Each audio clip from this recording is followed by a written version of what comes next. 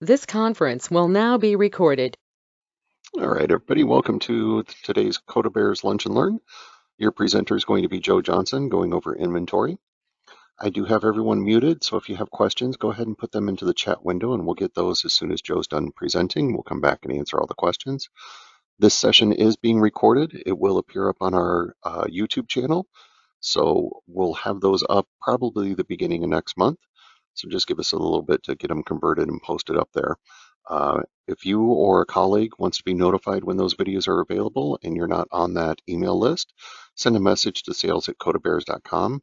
You can also send a message there if you wish to be included in future invitations to Lunch and Learns. So I'll turn it over to Joe and I'll mute my camera and mic here. Awesome. All right.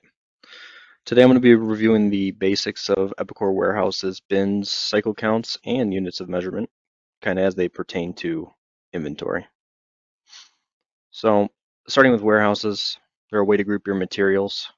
And we've got physical warehouses and bins and logical warehouses and bins. Physical is going to denote, actual warehouses or separate physical items, whereas the logical might be groups of materials. And we'll go over that in a bit for the grouping materials. Your bins you can set up with rack location, floor location, hold/quarantine cage. It's all going to depend on where you want those additional zones to be within your warehouses. So some additional examples of warehouses, you might build some logical warehouses as raw versus finished goods. You might have a company owned, a customer managed, vendor managed, quality, or quarantined. And so you can actually set your customer or vendor on the warehouse itself and make sure that they're managing that material. Also got printer setup. So your auto printers can be set up for specific warehouses. This is going to allow you to auto print labels or pick lists for sales orders so they go to the correct location. So you might set up 3 different warehouses within one physical warehouse, and those might manage different materials, might have different pick lists or labels printed out, and that'll give you 3 different locations. You can also set up GL controls for your warehouses. So if you have different groupings of parts that need to be reported separately for financials, you can group them. And each warehouse can have its own general ledger control, which is going to tie back to the division segment. That way your transactions in the warehouse are affected by a revenue stream and they'd all be kept together. So you might do this for, say, 2 separate sectors. Maybe you have medical and aerospace, and you want to keep the revenue and inventory separate. You would put them in their own warehouses, set them up with separate GL controls, and then you'd be able to keep all those transactions separate. Bins, we're going to talk through setup of bins, starting with the zones. Zones are used to group your bins within a warehouse. So they need to be created in bin zone maintenance to become selectable, but they're going to keep items. Typically, you're going to use them to keep items that are commonly bought together in the same zones, and that's going to allow for a reduction in travel time. You might use that for, say, a zone for just computer parts, right? You're going to keep all of your computer parts together because commonly they're going to be purchased together. That way your pickers go out and they're going to just the one zone. Sizes. Sizes on bins, they're going to allow you to determine what bins are acceptable for parts. You could have ranges from a pallet to a small part size, and these need to be created within bin size maintenance first to select them. And while you'll be able to see that on the bin, Epicor is not going to reason for you that your part isn't going to fit in a bin. You'd need additional customizations to do anything like that, but it is a potential customization you could use. Sequences, this is going to follow your footpath down an aisle. It's going to sort pick list by the walking path rather than the alphabetical by bin number. And this is sequence you're often going to see be done. You can do an automatic setup for bins, and this sequence is going to play a heavy role in that. The inactive checkbox, that will turn your bin off, but you have to have 0 inventory to do that. Non-nettable inventories will not be included in on-hand quantities. Portable checkbox, if you select this, you're not going to be able to set a location because essentially you're saying you're going to be able to move that bin around. It's not going to be in one place. If you ever want to remove the portable, you're going to put it in one location. You're going to have to assign a location to be able to save that record. Your types, you've got standard. That's going to be the bulk of most inventory locations. Contract, customer managed, and supplier managed. For the customer and supplier, that's again, you can choose who the customer or supplier is that's managing that bin. Locations, you'll be able to set your aisle, face, and elevation. And that's, again, only if it's not portable. If you set this bin as portable, you won't be able to fill those in. Fulfillment settings, it's used for replenishment with the advanced material management module. So you've got your wave replenishment, you've got wave max fill and wave percent fillable. The max fill is your max fillable on each wave, and then the percent fillable is what percent you want fillable by each wave. Talk about cycle counting. So cycle counting is a perpetual inventory auditing procedure. So you're following a repeated sequence of checks on your inventory as opposed to doing a typical wall-to-wall where you try to count everything in one go. This is going to be small bits over time. Your parameters can be defined at the site level or by warehouse. Cycle counting in Epicor is typically a daily process based on counting a specific number of ABC coded parts. High value parts are going to be counted more frequently than your lower value parts, and you're going to define a lot of that with the ABC codes. Cycle count / physical inventory, cycle count methods. So you're going to use plant settings as an option, so you can just pull that straight from the site. Otherwise, your options are repetitive or random, and you can bring those in straight at the warehouse level. You have the option to exclude your zero quantity on hand and negative quantity on hand. The zero quantity on hand comes in handy if you haven't had any parts on hand in a long time. So you might have obsolete parts that you aren't working with anymore. Do you really want to count those? You'll be able to separate those out from your cycle counts at the warehouse level.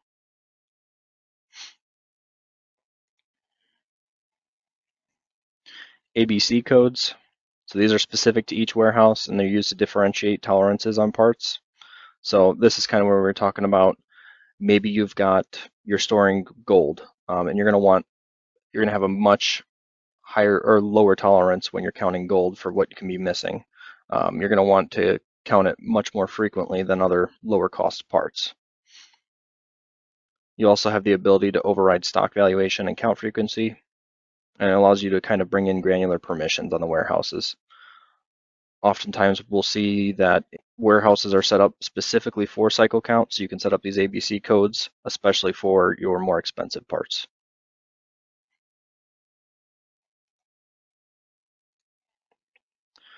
Units of measurement.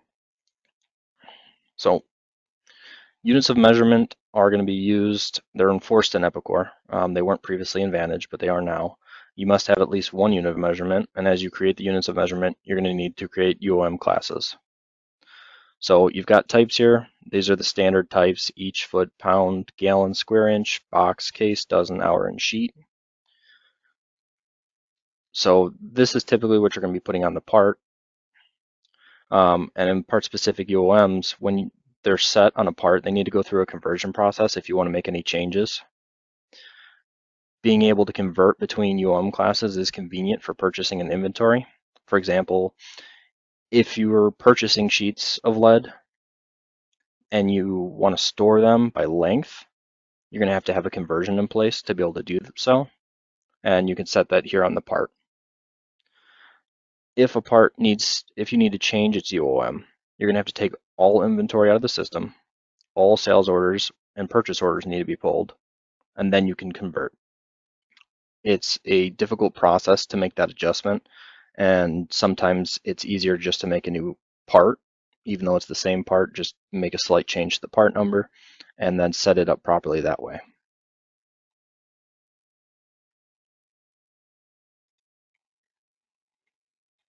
Unit of measurement classes. These are the basics that we have, typically count, length, weight, volume, area, time, and other. And I'll talk about a couple special cases that have also been added.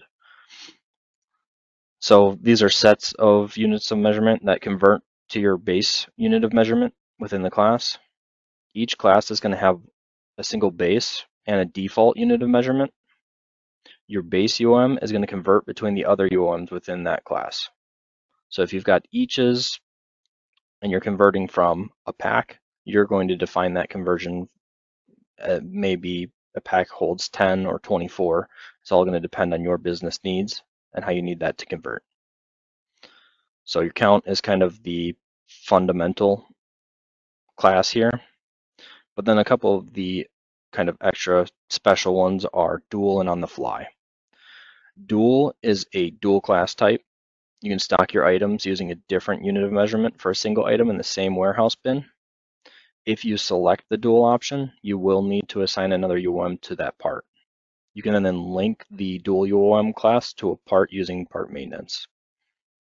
The dual UOM does require advanced unit of measurement module, so keep that in mind. There's also the on-the-fly UOM class, which allows for creation of UOM classes using the process of transactions. So if you have on-the-fly part numbers, or if you're configuring per customer specifications, the on-the-fly UOM works well. It is complex though for the conversions through the UOM class.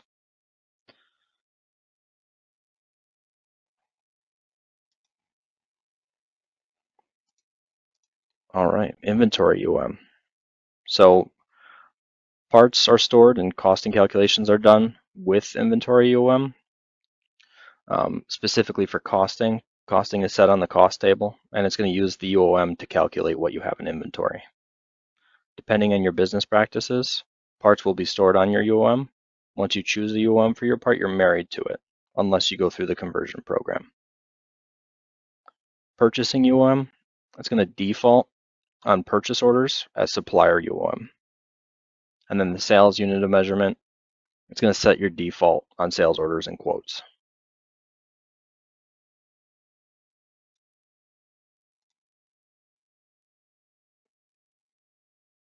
And at this time, we will take questions. So if anyone has any questions, let us know, and I can get them answered. Don't see any yet.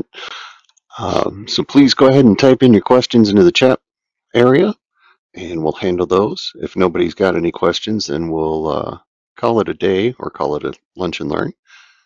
So I will babble aimlessly while some people have some time to type into the chat window if they do have questions.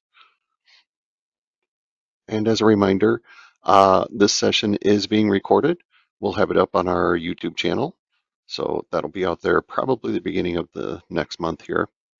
And we do have a question from Jen. Supplier and customer managed bins, do you need separate modules?